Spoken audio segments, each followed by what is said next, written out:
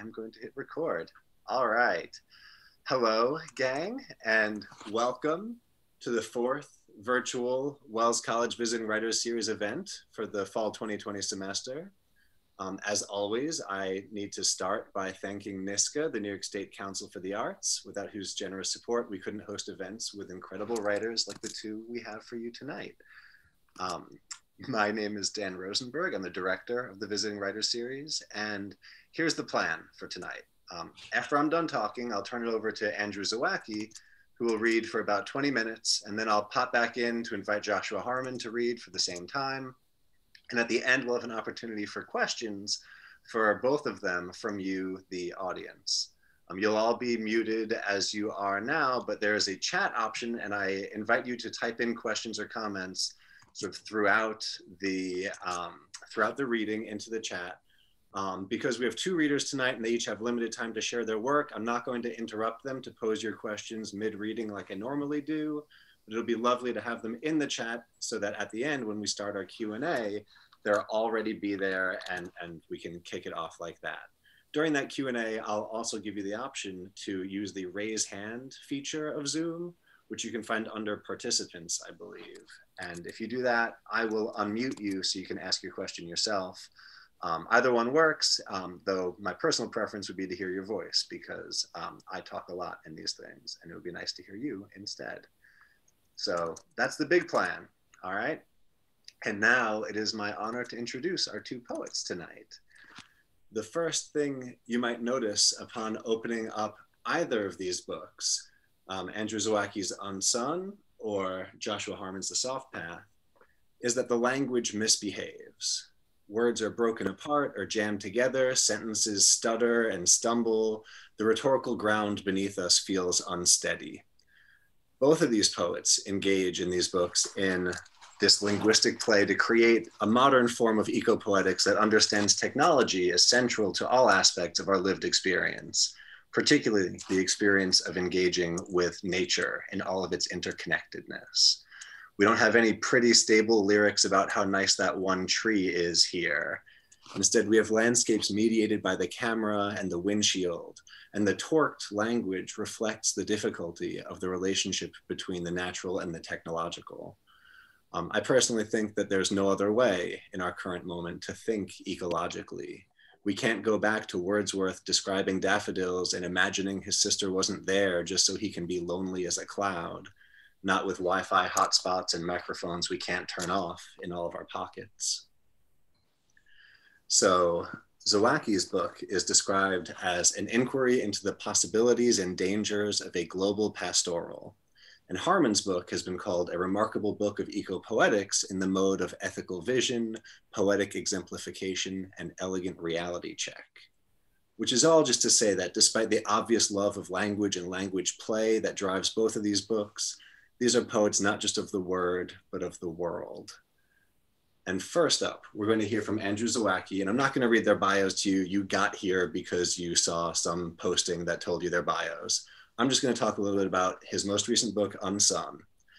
Students who have taken translation theory with me may hear echoes in here of Paul Celan's fractured lyrics and the attentive details of Wang Wei, both of whom we look at in that class. We find in here sonnets that don't look much like sonnets, poems accompanied by Zawacki's own black and white photographs, and language corralled from the far reaches of English and beyond. There's a fair amount of French in here, Zawacki himself being bilingual. Just the two of them, Drew? Ish, bi plus, we'll call it. So through this diversity of approaches, Unsun looks closely at what one reviewer called our collective disaster. The nature of this disaster is manifold: the disaster of parenting in the midst of climate collapse, the disaster of human imagination, the disaster of our intellect's failure to adequately address what are ultimately our spiritual limitations. But lest you fear I've invited endless downers to read to you tonight, I want to emphasize that there's also love here and joy.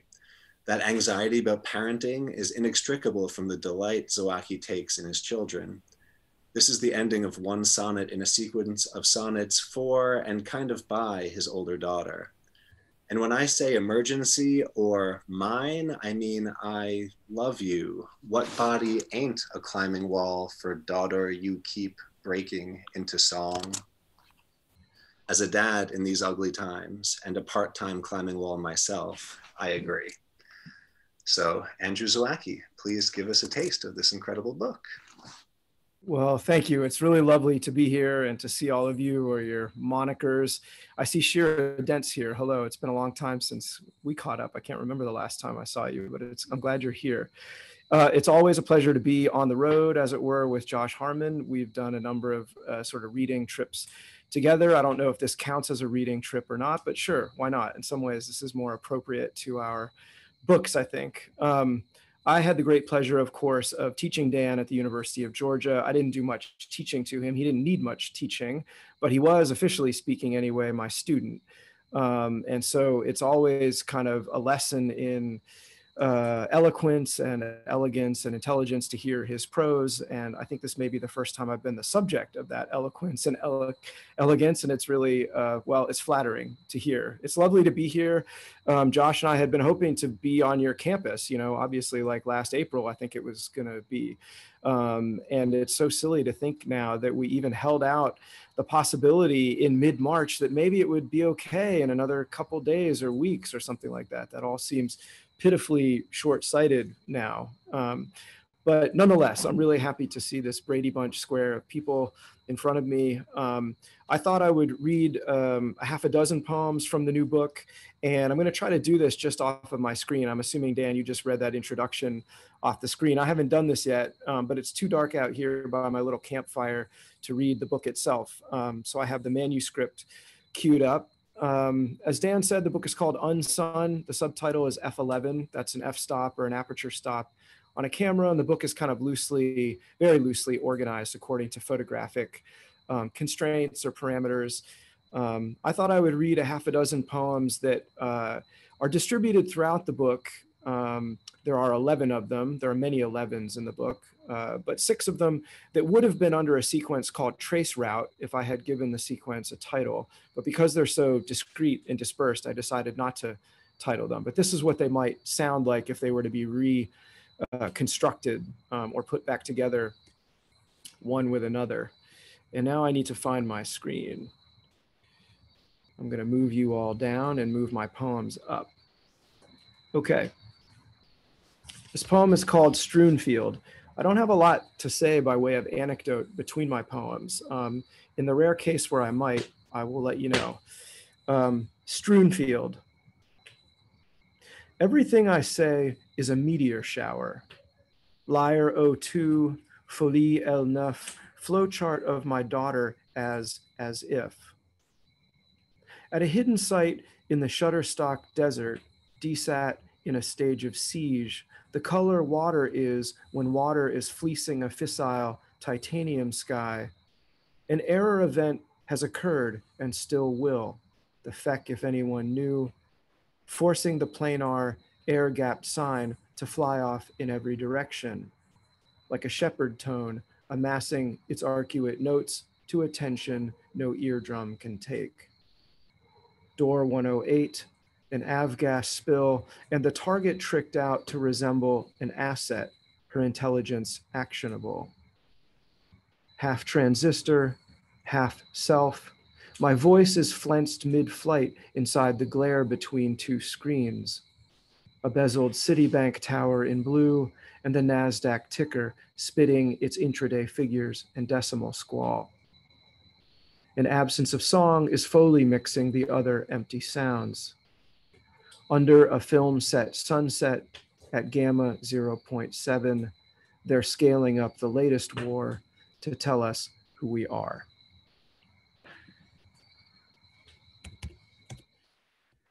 This next poem, I can tell you with only minor amounts of shame. I wrote it just after watching Blade Runner 2046 on the big screen, back when we could go to movie theaters.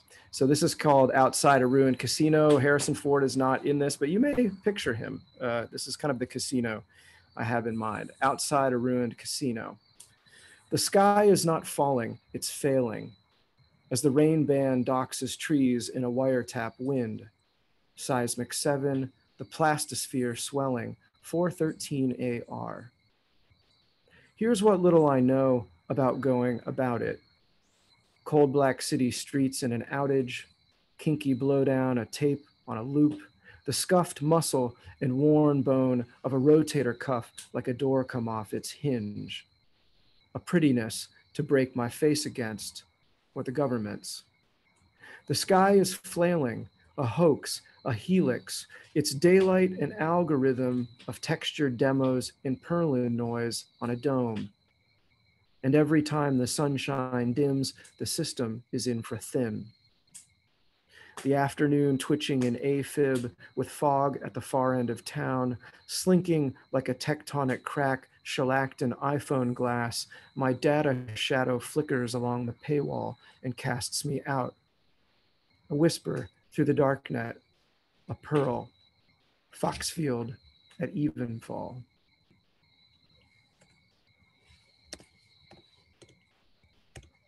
There was a little reference to a rotator cuff problem there, which some of you older folks in the audience might commune with. This is the opening poem in the book, and it's called Optic Audio. I'm often fascinated by the ways in which the vocabularies of audio technologies are used to talk about the technologies of visual and vice versa. And so optic audio is one of those places where I found what sounds almost like an oxymoron, of course, but we talk about image noise, for example, photographic noise. And I'm kind of seduced by the ways in which the vocabularies of orality and aurality are often used interchangeably. This is very synesthetically. Optic audio. Thrown through the midtown underdrone, insomniac after hours, a centrifugal capital free-for-all, in free fall down a wind to flay a sea if there were sea. I can hear not hearing, the sound of the losing of sound, filiform like the white of a bridal train. Loop 2, a nuclear-powered carrier force in waters off the coast. Every surface tension covers a sesh it can't contain. The horizon in tumbled howlite, drusen, strontium 90, gate 43, the Rookin figure transmitting at intervals, 2340, 1105, alive inside the binary light as a phase in the flight of a bullet. The report, when it reaches me, ununique and sequel-esque, a string of quantum noise goes in one ear and out the eyes.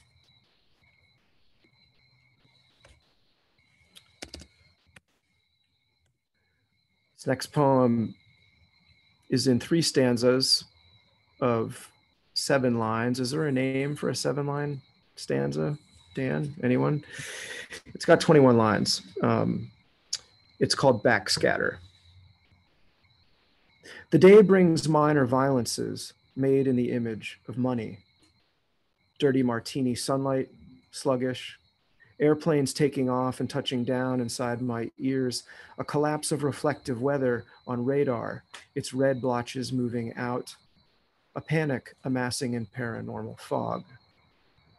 Sheathed in UV Duratrans with an earthquake under the skin, I skew in relation to market flux, a Doliprane ibuprofen regimen. At night, it's a samurai war in the air, a burning behind the film. By 6 in the morning, the mortar shelling is real. Obviously, I thought a lot about war when writing this book. When you live in the United States, you sort of never aren't thinking about war, I suppose. But this was the first time I think it made its way so forcefully into the poems, for better or worse. Like, I'd rather write about something else, you know? But sometimes there isn't anything else to write about. You're stuck with your subject matter. This is called Music for Attack Helicopter. I think I stole the title from Dominique Fourcade, but I'm not sure about that. I need to backtrack and figure out if indeed I did steal it. If I did, he's not thanked in the acknowledgements in the back of the book. I did mention him in an interview in one place. Music for Attack Helicopter. The punch card skyline from here to Tarnation as seen through a Sumilux darkly. The power grid, a scaffolded arbor, empty billboards advertising space, gantry cranes in the harbor, a calyx of gaunt red ideograms, chicken scratch commuter traffic blurring the eyebrow bridge. I'm a dislodged calque of liquid finance, hellbent on making the Zurich flight at 5:30 a.m. in transit across a Minecraft metropole is what I am. A cursive crack in the windshield of nobody's car. And I'll close with a poem that actually does have a little anecdote to it. The poem is called Snowflake, which is to say snowflake with its E having fallen off. This was the way my daughter Ella, who's now 10 and spells pretty well, but maybe when she was 5, let's say, not last year, was spelling snowflake for a story of hers at school, and she left the E off. And I just thought it was the coolest looking word I'd seen in a really long time. So this isn't officially one of the poems that go into her sonnets that, as Dan mentioned, she helped to write sort of without knowing it, but I did nonetheless steal this phrase from her. I remember it made Josh Harmon sort of jealous, which was great because he's often coming up with portmanteau and neologisms that I feel like stealing. But you know, once someone tells you they're theirs, you can't really take it. Snowflake, and thanks for listening.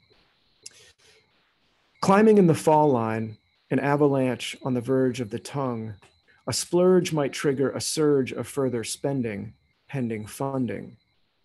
S1, S2 with a neutral filter, lance leaf yellow, alyssum white, my brain a splash of Keshi pearls, a shot of bullet, neat, by applying the platform to other verticals.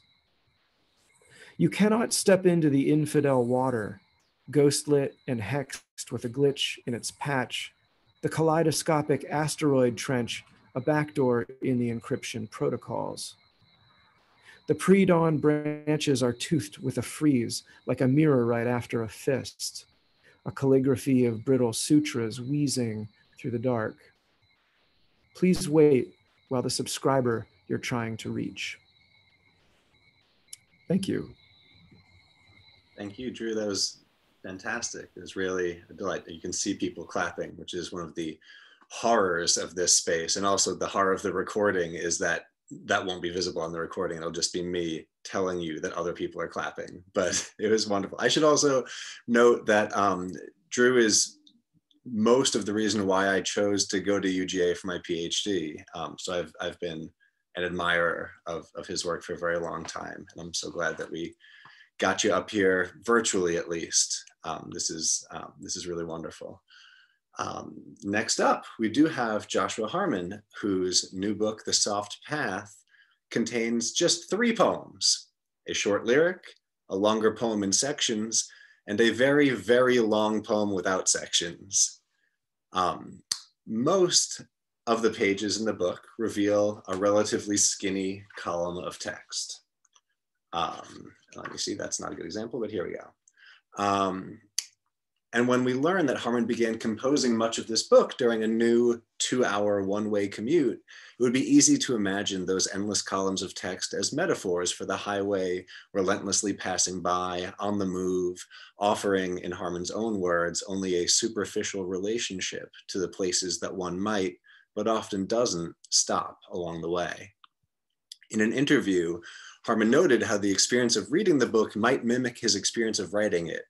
He said, and this is all a quote, "When I showed a friend a draft of the manuscript, he, confronted with the 45 unbroken pages of horizontal dropouts, asked me, 'Do you even like your readers?' Of course I do, but I wanted the form of this book to be exhausting itself, since it describes so much that has been exhausted in our world. Time, place, privacy, the non-performative self." So reading this book, I was so grateful for that exhaustion, which became for me a kind of quietude. In my endless lived whirlwind of childcare and teaching and cleaning, and now we have a dog, Josh's book enforced for me an incredibly welcome remove. The long poem he mentioned in that interview both begins and ends with this phrase, "I, in between, unreachable, elsewhere, otherwise. It's a balm to think so. So I'm going to ask Josh Harmon to unmute himself, and it worked successfully. Amazing. Please share with us some of the soft path. Thank you, Dan. Thank you all for being here. Thanks to Drew for reading to you. I mean, I'm first of all, I'm super sad that I'm not going to have a backing track of cricket noise during my reading. Drew and I were talking earlier about where we might choose to read. So I was thinking, he said, I'm going to read on my porch with a fire going. I thought, wow, I'd love to go out on my deck and set up a fire pit in the yard. But I'm even further north and east than Drew is. I'm joining you tonight from Western Massachusetts. So here it starts, this time of year, it starts getting dark around, I don't know, 5 o'clock or so. And in another month, it'll be getting dark around 4 p.m. And so I thought, you know, there's no way I can do that. So instead, I'm reading to you from the basement of my house, where my wife has her Zoom office set up. And it reminded me of a reading I did back in, I want to say 2006, maybe, in Buffalo, New York, where there was a whole collective of people who had these old houses, old Victorian houses with uninsulated, these giant uninsulated attics. And they had a reading series there called the Panic in the Attic readings, but it was only operational for like a month or 6 weeks every year, because they had to hit that sweet spot between when it was cool enough to not roast up there, but warm enough to not freeze up there. So we would be in people's houses and then all of a sudden like go up to the attic, I guess. They had chairs set up. It was kind of wonderful. So this is my response. I'm not on my deck. I'm in the basement.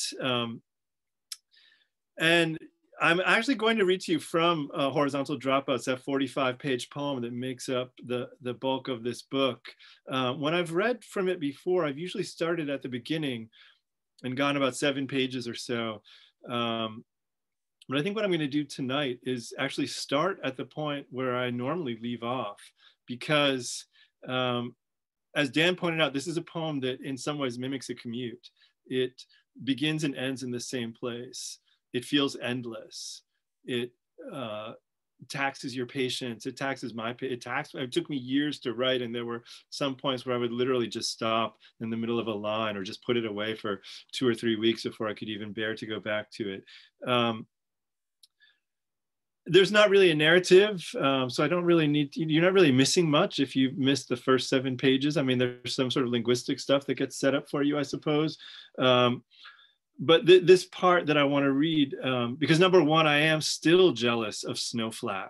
But this passage that I'm going to read includes my coinage, microchasm, which I believe Drew was very jealous of when he first encountered that in the manuscript I sent him at one point. So I'm glad we at least get to, you know, try to show each other up tonight, or, you know, refresh jealousies, as it were.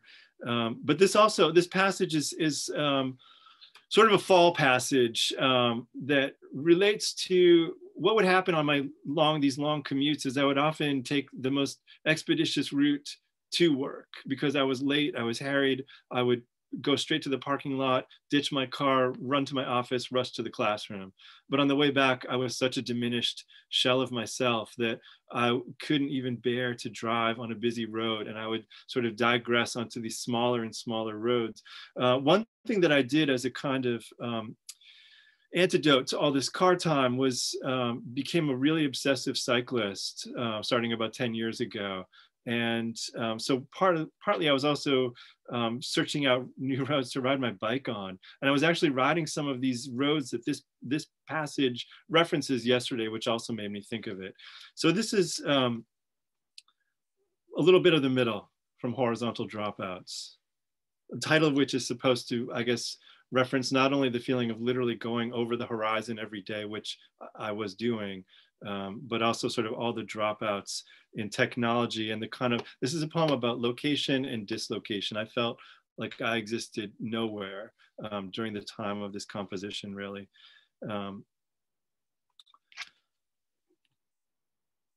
I can no longer reside in the fictions overlaying an event already wrinkled by scrutiny.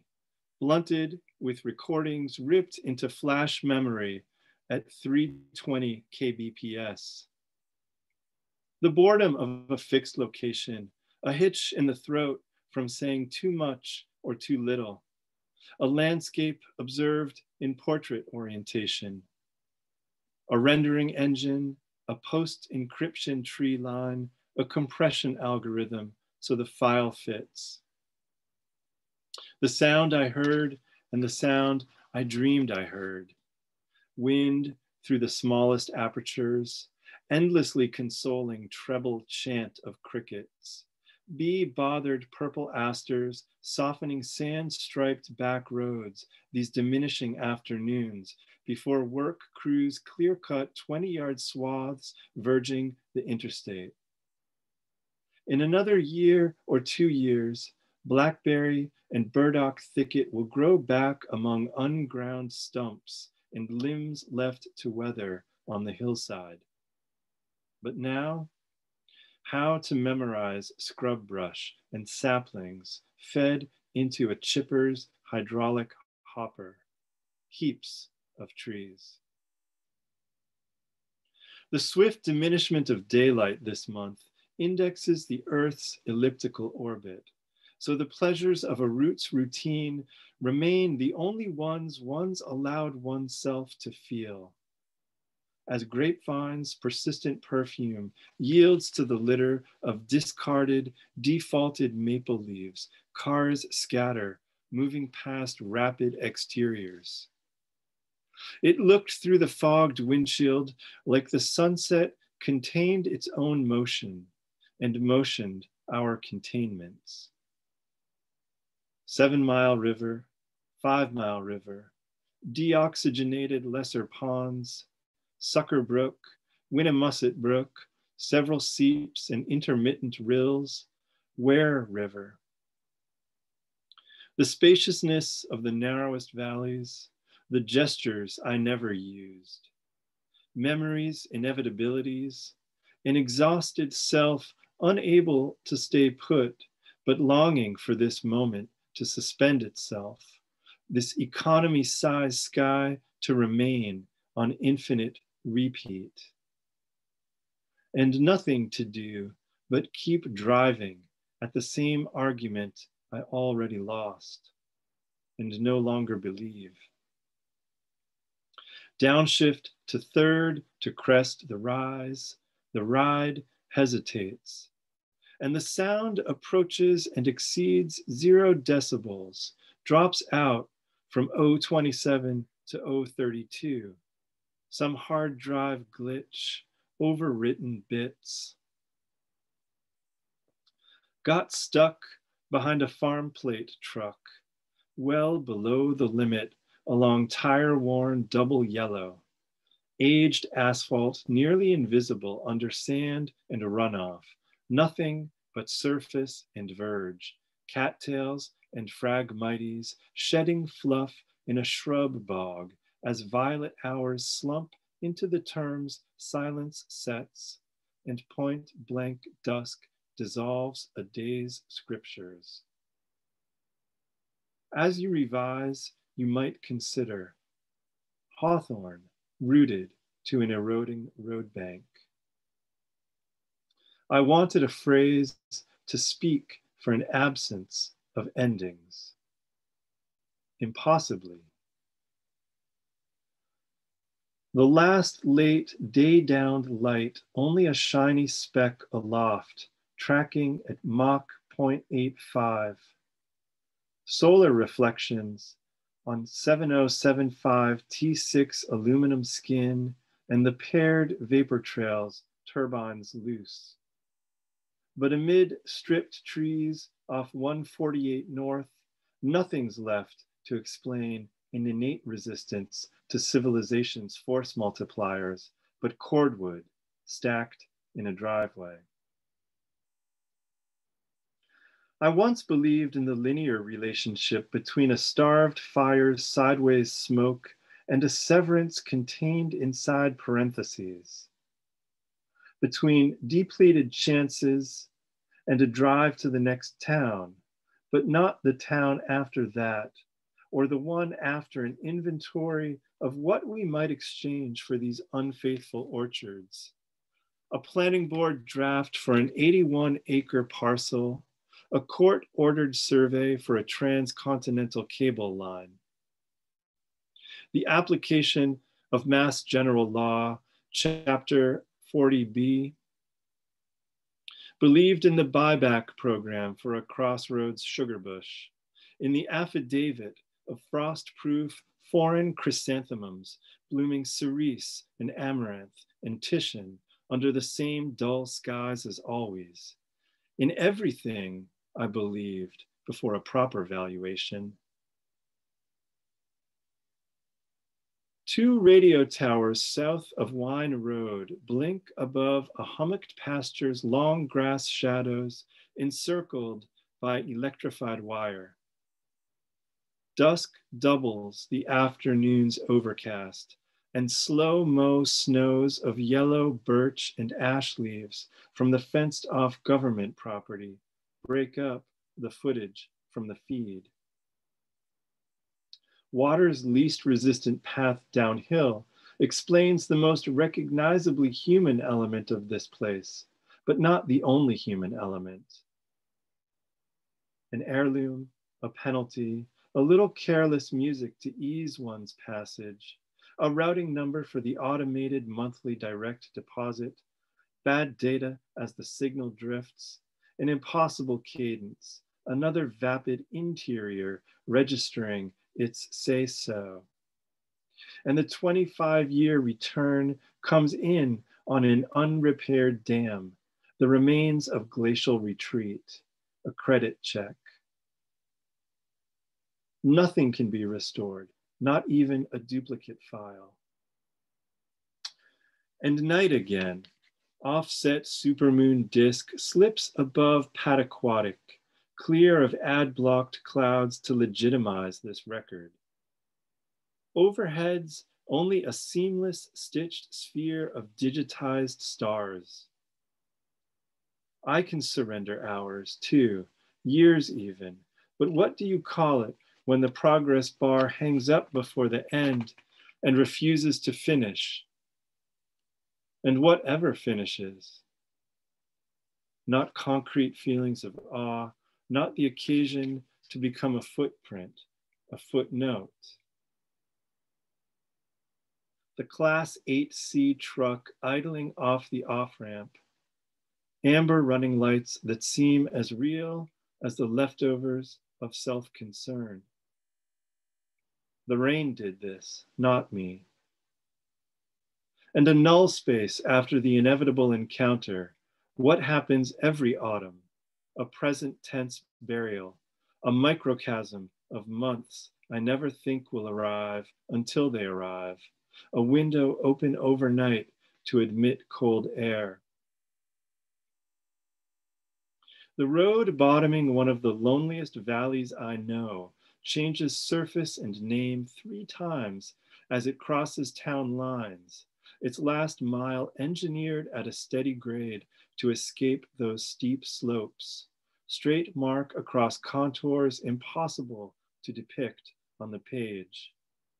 An ancient rift zone where the river was downfaulted 1,000 feet. If this isn't what makes me, I don't know what does. Years.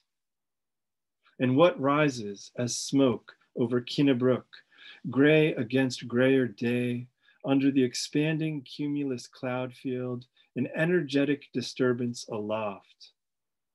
The company picked over the last narrow stopes in the Emery mine a century back, the visible supply expended, the mill that ground a ton an hour, another asset depreciated to worthlessness.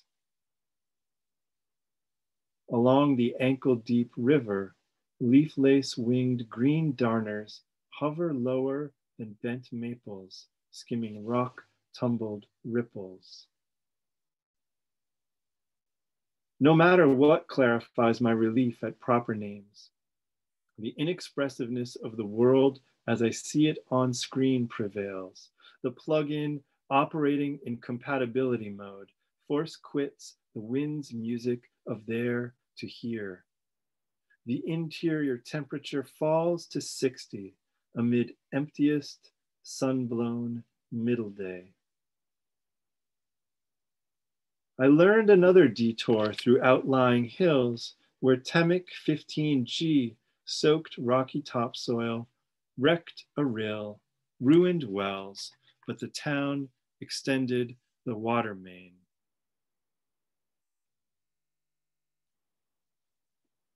And just below Toccoa, 2 lanes expand to 3 for the climb. Scrub oak and pitch pine emboss scratched strata of mica slate over a brush fire scar. A rattle can sunset overloads a few pixels, but reveals the otherwise unseeable patterns, and contrails evaporate into edgelessness, micro-narratives of exile. What day doesn't feel composed of obstructions?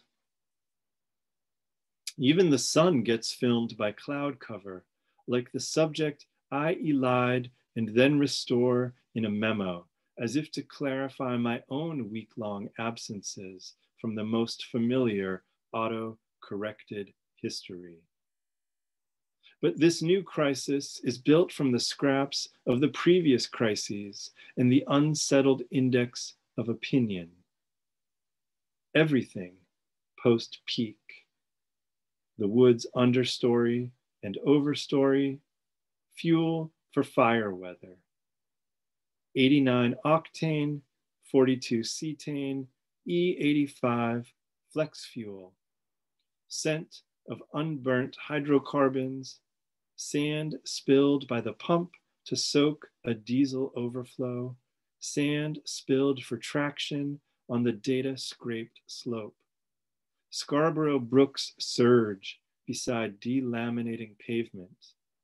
A defeat device for the emissions check. A brute force device to ease the ascent.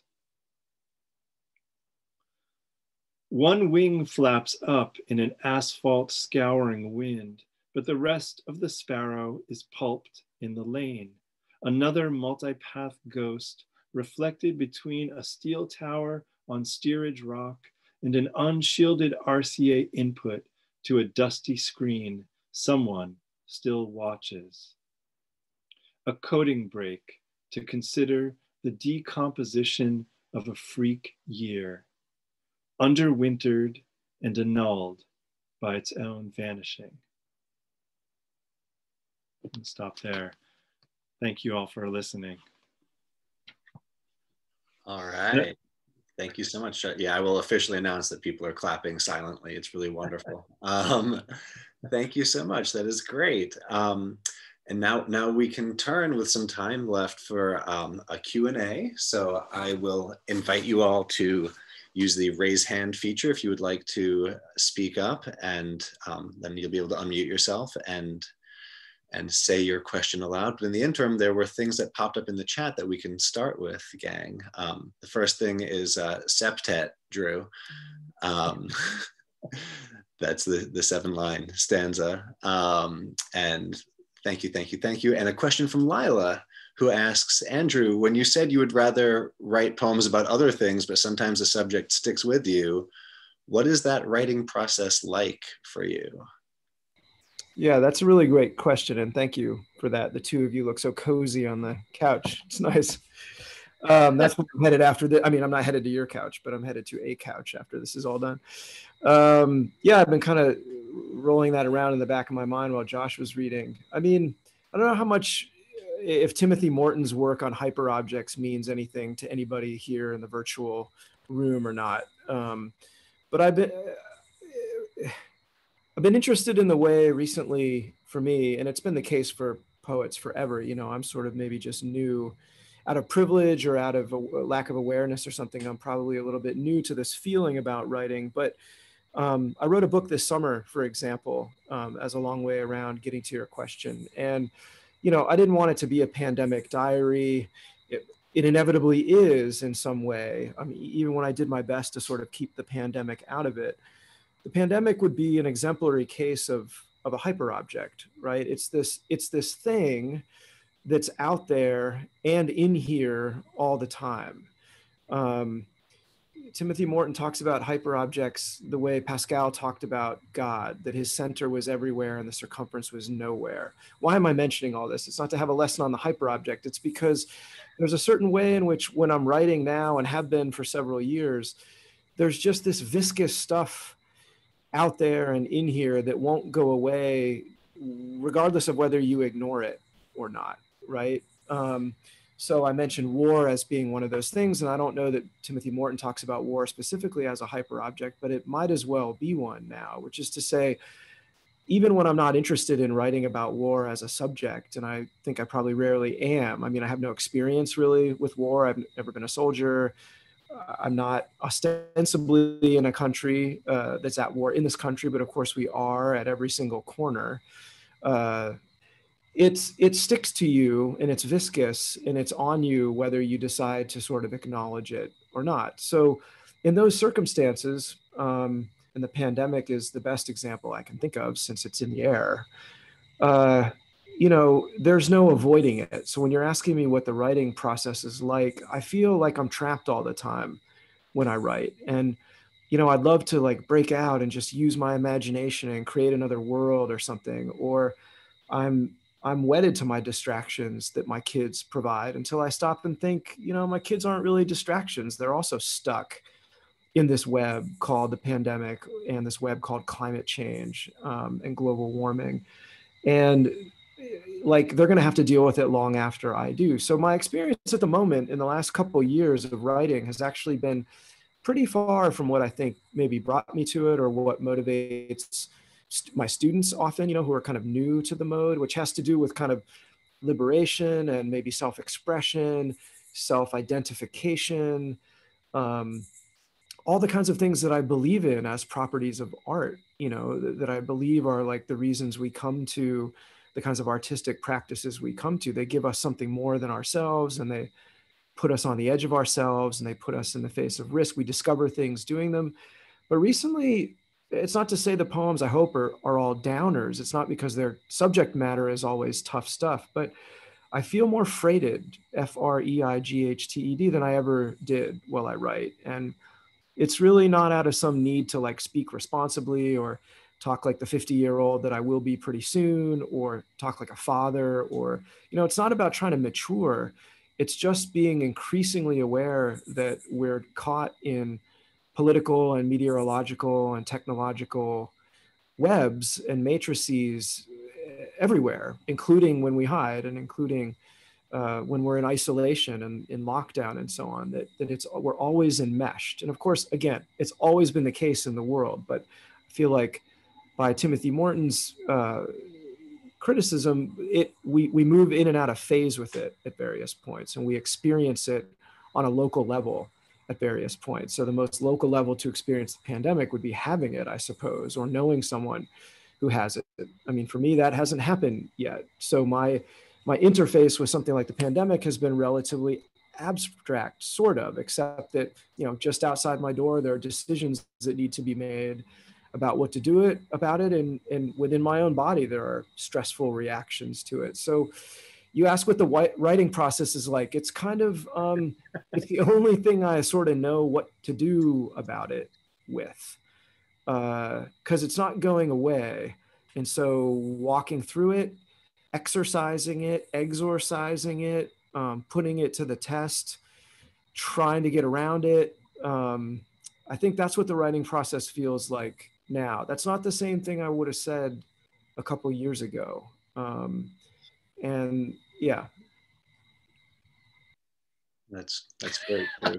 Thanks, Josh. I might pivot to you with I wanted to ask you both a sort of a more nitty gritty thing that I maybe will get to in a minute, but that seems like such an interesting segue. And there are people just saying lovely things in the chat about both of your readings. So do look at that and be celebrated as well. But a question I would turn to you, Josh, is also like, have you felt your process and your experience change over the past few years? Like, how has maybe the energy that brought you to poetry originally shifted or not in recent years. Yeah, process is always changing, right? I mean, I hope that's the goal anyway. I feel like if process isn't changing, there's something wrong with me. And to get to the last part of your question first, maybe the idea of what brought me to poetry. I started as a prose writer. I was bound and determined to be a novelist and a short story writer. When I was an undergraduate, poetry was a language I didn't speak. It was a country I didn't visit. It was completely foreign to me. I took no poetry courses as an undergraduate whatsoever. I mean, I read some poetry. I knew some poets, but it always, it just wasn't what I was interested in at the time. And at a certain point in graduate school, fiction came to seem the most tiresome, sort of traditional, inescapable set of techniques that I could imagine. And I couldn't, at a certain point, I just couldn't bear to read fiction. And I really don't anymore. And the only fiction that I read now is mostly older stuff. I'm always impressed that Drew's reading all these new novels and whatnot. And I just think, well, I don't think I can read a novel that's been published since 1980 or something, and preferably older than that. I feel like when I read a novel or a story now, it's just sort of watching this really creaky machinery lurch into motion, and I just immediately lose interest in that. And that's sort of true even with films and with TV shows. Everybody loves narrative, but I kind of hate it, to be honest. And I feel like the last while has been in some way an escape from narrative. I get bored by films, I get bored by TV. I don't really want to watch what everybody's watching. A narrative is inescapable. We're always trying to impose it in some way or another, I guess. But anyway, I don't know, this is getting really far afield from your original question. Pretty soon I'm going to start talking about hyperobject theory. Process, sure. I think I'm a big believer in daily process, and that was not at all what I did with this book. This is a book that took a long time to write because, you said at the beginning of the reading, you had hoped that you were reassuring the audience that you had not invited people to read real downer stuff. And I think, man, I don't know, this book is a real downer book because I was feeling incredibly down when I wrote most of it, right?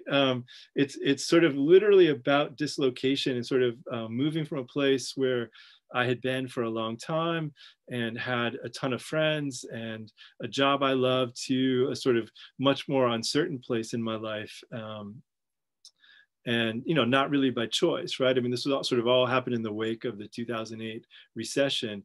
There was also, to get to what Drew was saying about climate change and all these matrices in which we're enmeshed. I used to walk to work. I lived, about a 10-minute walk to work, and all of a sudden I now had a 120-mile drive to where I worked. And my feeling of guilt about doing that was also profound.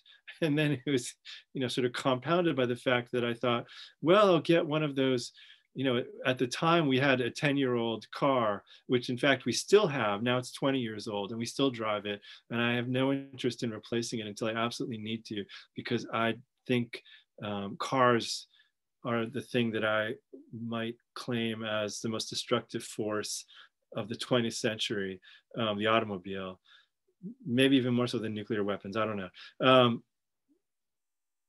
But in any case, I got one of those Volkswagen diesels and I thought, well, this is great. I can get 48 miles per gallon of fuel driving this long route. And then of course, it came out that those cars were not clean the way they had been marketed and had an emissions defeat device, which was also in the part of the poem that I read tonight. So then I thought, well, great. The one thing that I thought was at least, somewhat redeeming about this commute has proven to be anything but. So yeah, I mean, my previous book of poems, Spleen de Poughkeepsie, was a poem that, or a book that I basically wrote. I was writing 2-3 poems a day at times, when I was writing that poem. I wrote most of it in a fall and winter, and a little bit more in the spring, sort of like what Drew was doing this past summer, when my phone was blowing up with constant poems that he was sending me from this book he was writing. And whereas this book, as I said, the part of the reason these poems are so skinny, as you put it on the page, is I was coming to feel redundant, I think, in a lot of ways, and poetry was coming to feel redundant. I think literary expression in general was coming to feel redundant. This book sort of coincided with the real rise of social media, right? Around 2010, 2011, whatever. And everybody had an opinion about everything. I don't know if you caught the reference in the poem. I said like something about the cars moving through rapid exteriors, but then a vapid interior registering its say-so, is my small protest against social media and the fact that everybody, can no longer just exist, but needs to constantly opine on everything and anything. And it basically chased me away from social media entirely. I barely can stand to look at it. And that's been the case for 5 years or more at this point. Just sort of this constant barrage of people's opinions and commenting on other people's opinions. And it was just overwhelming to me. So I think part of that trickled into not wanting to say anything until I felt sure that it was something I needed to say. So I wrote this book very slowly, I guess, which is not my typical process, as it were. I love that as a concluding gesture to that answer. It's just wrote it slowly. Yeah. That's fantastic. I'm muting myself. Oh no, okay, he's muted himself. So I put in the chat here just a couple of links so that people have access to buying these books from either our local bookstore around here, Buffalo Street Books, or Bookshop, which is a great online retailer that does book order fulfillment through independent bookstores rather than Amazon.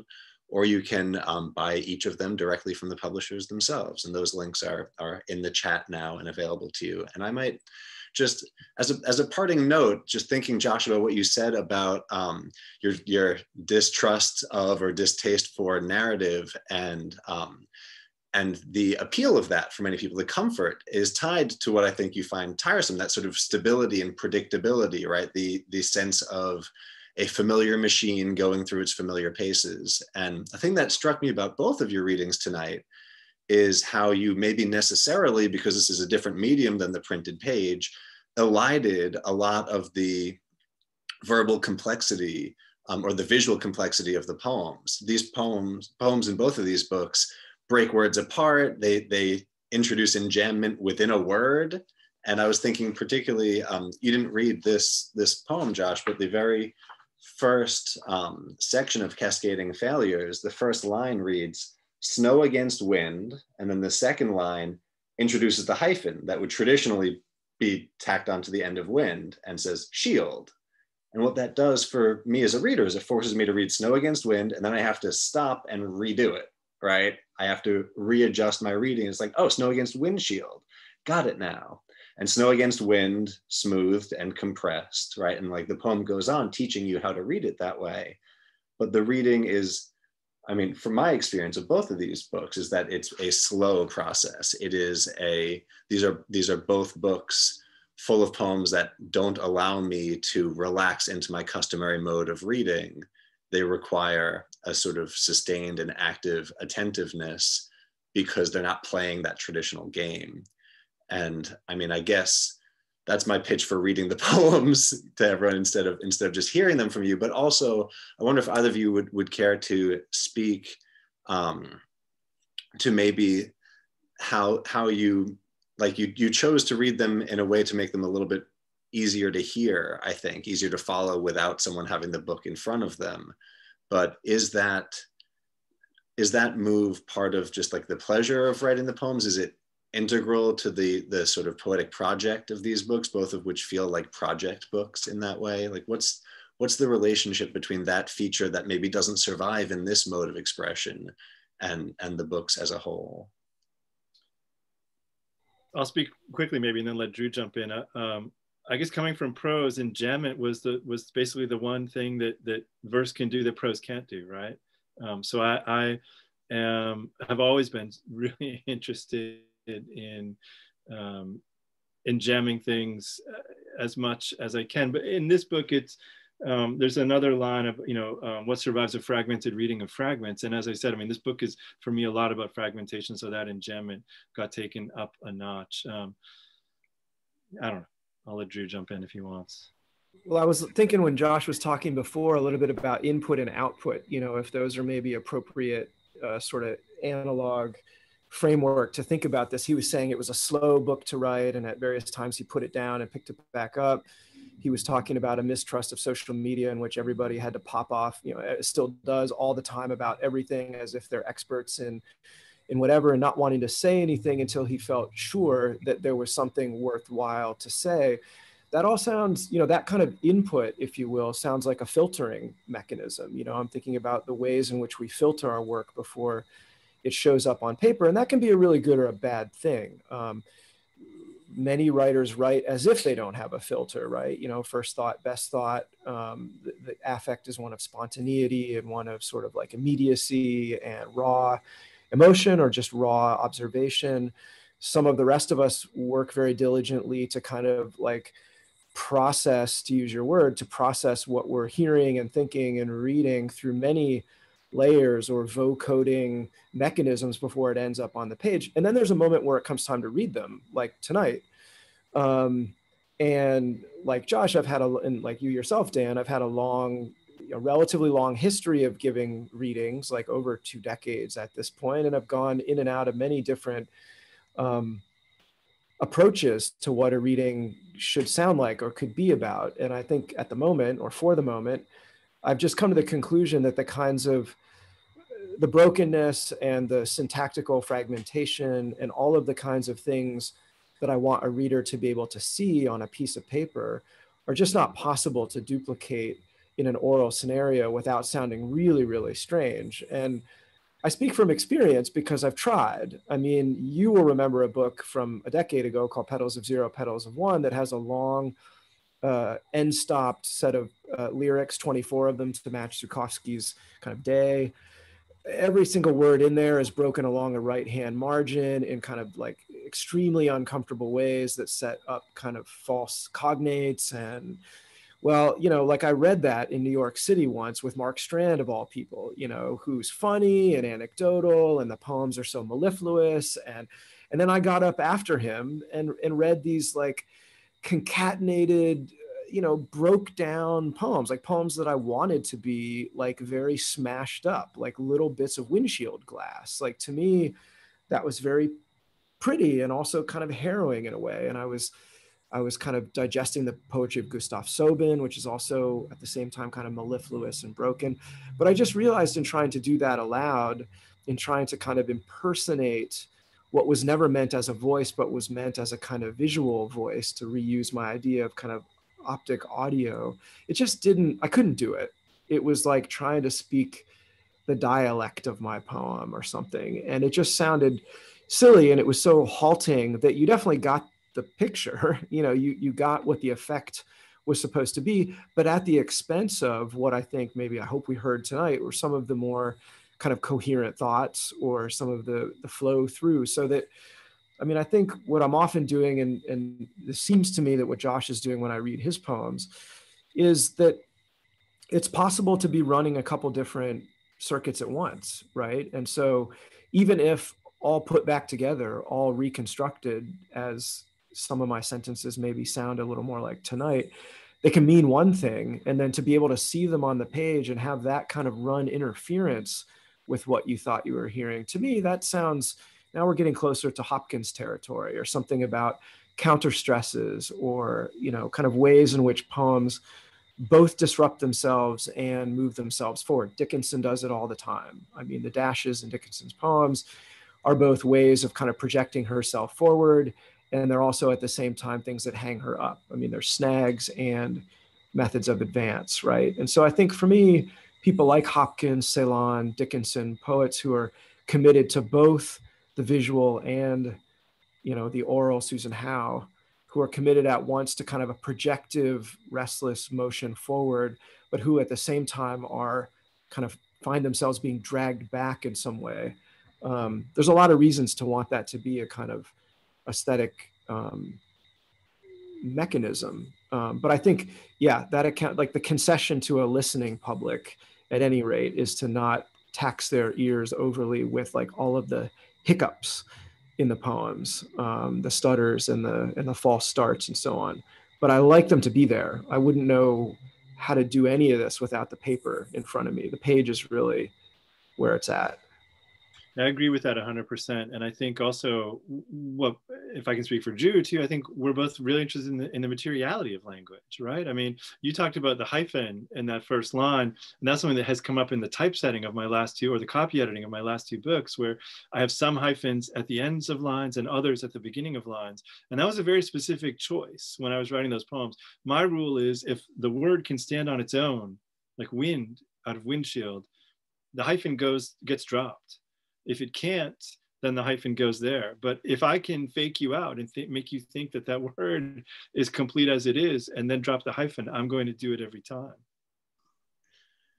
Yeah, it's one of those defining experiences, because that's an idiosyncratic choice, I think, to have the hyphen down like that. And what it does is it feels so intentional and so designed for exactly that effect that it becomes, I almost, like the rule that you described carries within it the assumption that head fake will generate meaning, right? That it will not just be like, I tricked you, but instead, and I think this is true, I think you're absolutely right to suggest this, that it is instead a way to proliferate the meaning making of the line in that way. And I think that's so fantastic. I'm looking at us and we are a little bit past time, and I'm not seeing other hands from folks. So I will just maybe end our event tonight by noting a couple of things in the chat, which include, Drew, I love the language used in your poems, from Kenzie, and Mary saying, I know a commute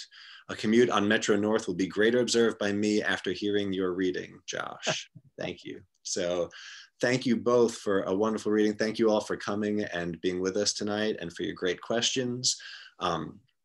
Drew and Josh, it is such a pleasure. Have a wonderful week and a great night, everyone. And thank you again. Thanks, y'all. Thank you. Thanks, everybody.